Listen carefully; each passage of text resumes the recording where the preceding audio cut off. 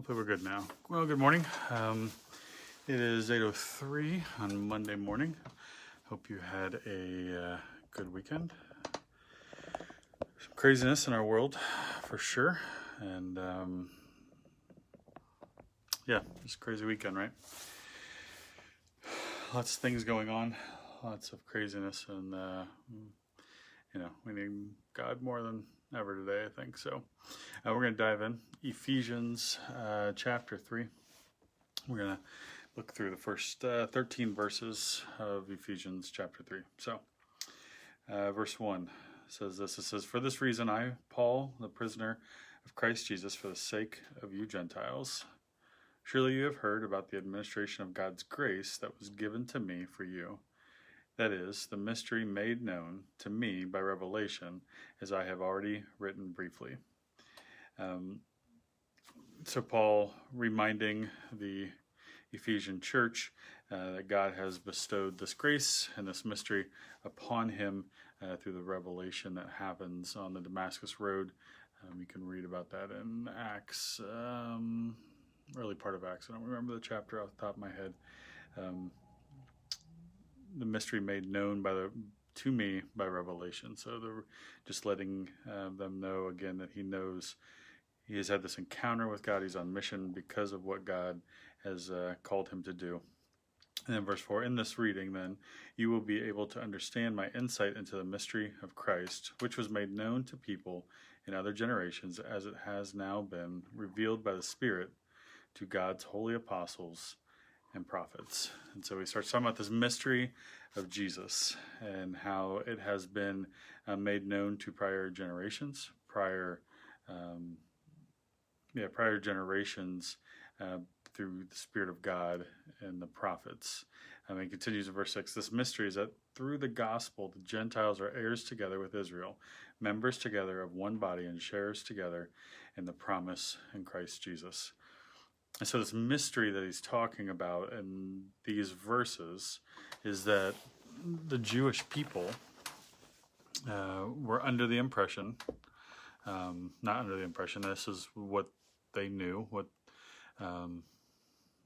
I guess maybe what was explained to them, that they were the chosen people of God, and thus no one else is the chosen people of God, if that makes sense. If you're chosen, then that's you. That's who the chosen people are. You, right? But now after Jesus, the family expands. The nation of God expands. It's not just the the territorial Israel.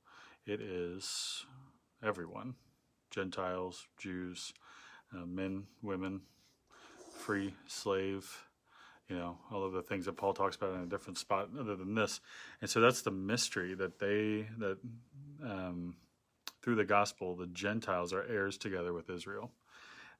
Again, using that language that he has so far, this language of inheritance and sonship and adoption.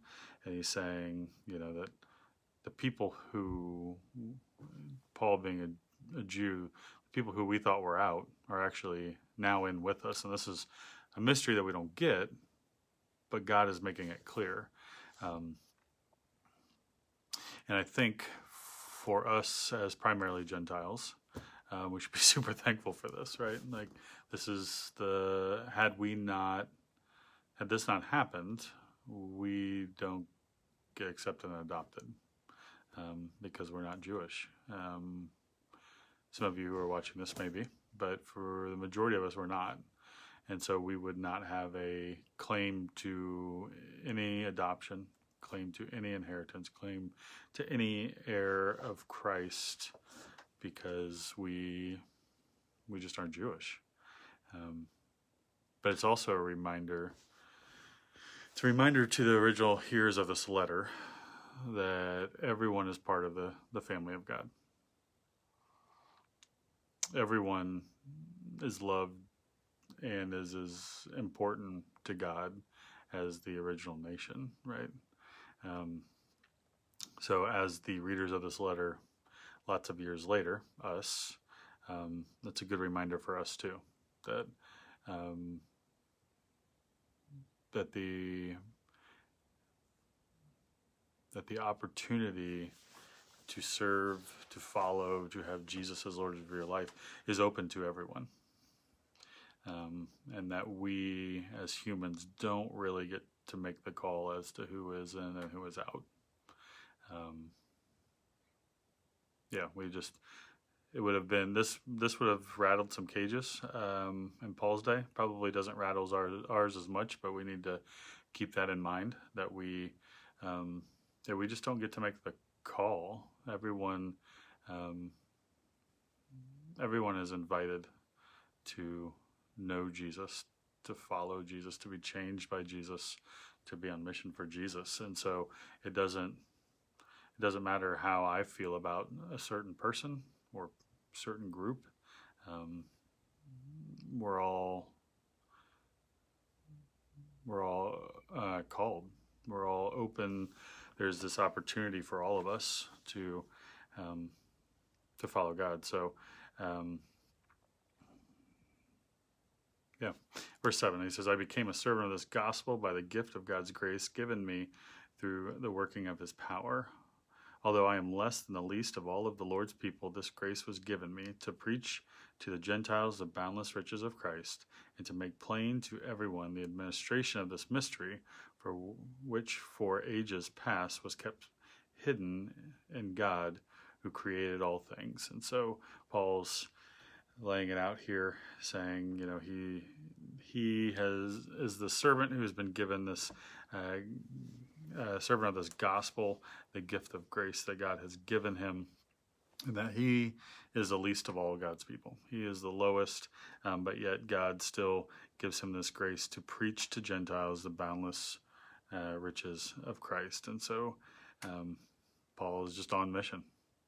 And this is what he's going to do. He's going to go out there and he's going to tell people about who Jesus is, and that's what he's after. Verse 10, he says his intent, being God, was that now, through the church, the manifold wisdom of God should be made known to the rulers and authorities in the heavenly realms, according to the eternal purpose that he accomplished in Christ Jesus our Lord. His intent was that now, through the church. So the church has a massive, massive, massive job to do. It is our job to make the world know of God's wisdom in this moment and what he has done through Christ Jesus. I mean, he says his intent was that now, through the church has this mission. If you consider yourself a follower of Jesus, and I would hope that you consider yourself part of a church, and that you are you're on mission. There's not a lot of choice in the matter. When we follow Jesus, like that's what we sign up for, is to be on mission. In verse 12, he goes on, he says, in him and through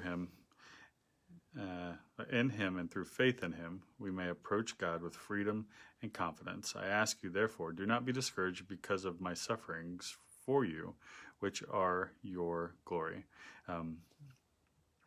So in verse 12, he says, in him and through faith in him, we may approach God with freedom and confidence. And what a powerful reminder that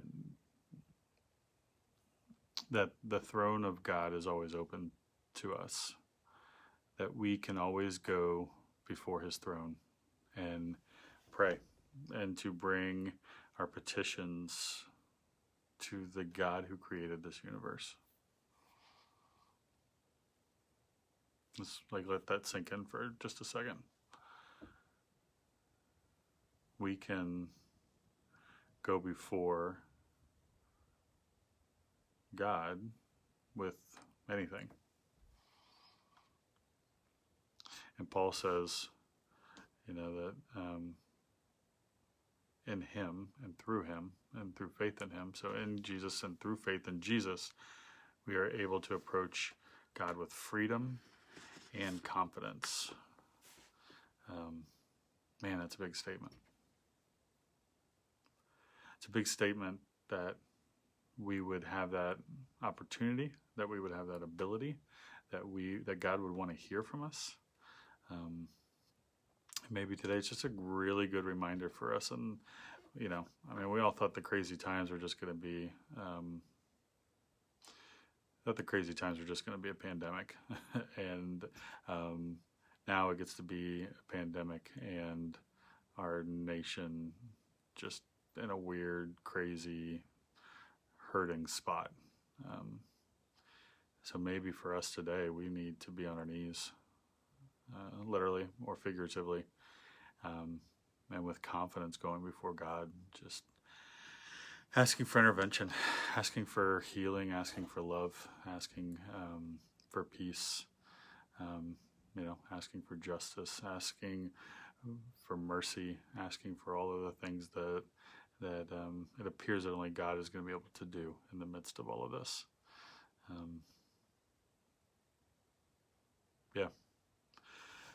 I think let's just own that today.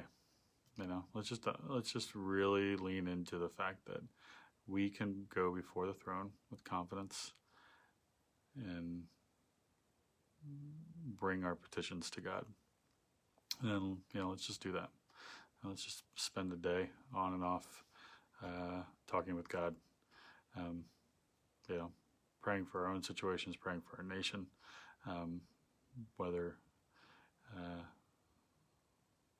just wherever you feel led. I just think there's, as God's people, we need to do that. We need to be in prayer. And so, let's just do that. When we find a down moment, let's just ask God.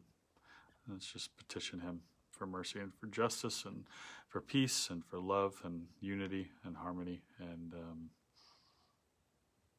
let's do that. Let me pray for us. God, we are thankful and humbled by the fact that we can approach your throne.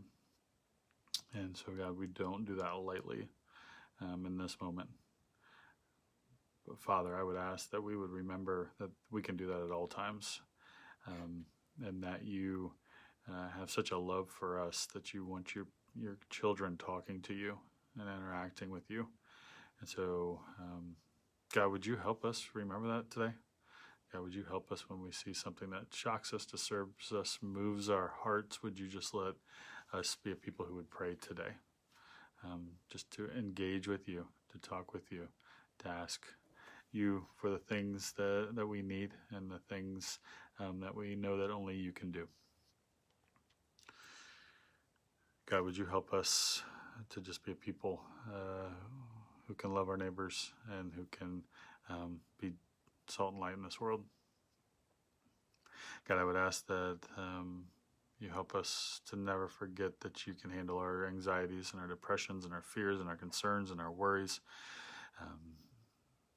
All of the things, our hates, our anger, you can handle all of those things. And I would just ask that this morning maybe you would help us remember to put those down. Let them sit at your feet. Let you do with those things that you will, and let us just embrace you, lean into you, love you, develop a better relationship with you. God, we love you. We just thank you for Jesus and his example on the cross, his ministry on this earth, and his obedience even through death. God, we thank you for all those things, and we just pray all these things in his powerful name. Amen. For those of you watching live, thank you again for doing so. I appreciate that. We'll be back right around 8 tomorrow. We will finish the second half of Ephesians chapter 3. Have a blessed day.